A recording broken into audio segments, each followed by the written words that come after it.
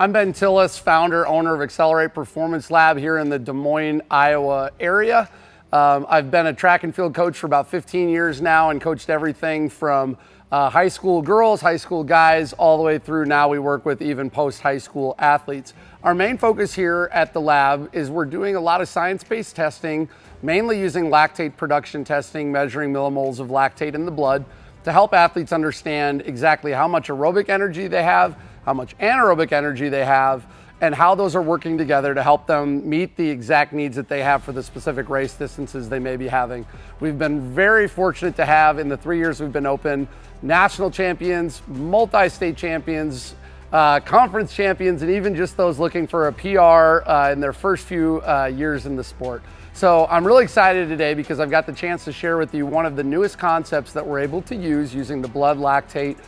testing that we have, and that is the VLaMax. That number is going to help us understand a little bit more beyond VO2Max so that we can see which athletes are more likely to be successful in the shorter events, the longer events in between, which athletes are going to have a better kick, how we should change that data, help accommodate for that. And to go from there, we're just going to be able to see what we need to do next for the athletes that come in and test, or for your athletes in your program, some ideas that might be able to help you help them accomplish their goals.